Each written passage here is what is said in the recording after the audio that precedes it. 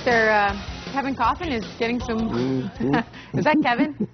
Oh, that was Zach.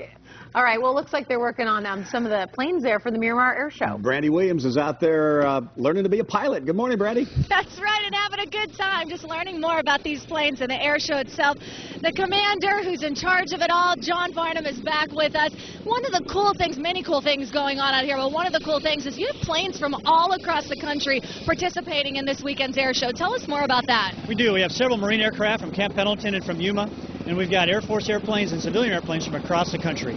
Bombers, smaller aircraft, a little bit of everything. A little bit of everything is right. I've seen the Red Bull helicopter doing crazy tricks out here, the Patriots, the Blue Angels, and things like this. Tell us about the executive suite here. Yeah, this is a B-25 Mitchell. It's a World War II bomber, and this is the airplane, not this particular one, but one like it that did the raid on the Doolittle raid on Tokyo. Wow. Yeah.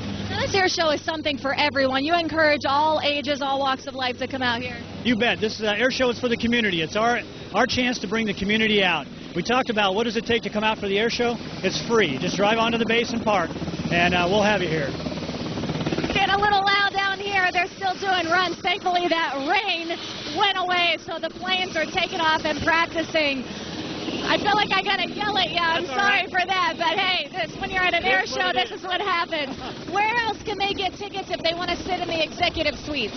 They need to meet with the organizations that own those executive suites. They can do that probably online with the companies that are putting those things together. Yeah. But there's plenty of seating for everybody in the bleachers and on the ramp itself. You can easily watch the show from anywhere on the airfield. And it's MiramarAirshow.com if you want to get more information. Tickets are free, though, and people get to come on and just kind of stand right here on these tarmacs, right? You do, anywhere and everywhere, and the show is visible from the whole line. All right, let's talk about days and times. All 3 days, Friday, Saturday, and Sunday? That's right. From about 08 in the morning till about 4 p.m. in the afternoon, there'll be something flying the whole time. All right, perfect. Commander, thank you so much. I hope you guys have had as much fun as I have out here this morning. Got to see so many cool things. Be sure you come out to the air show happening this weekend. Alexis, David, back to you. Looks like a blast, and great job getting through the noise. It's loud out there. Thanks, Brandy. Blown away. Yeah.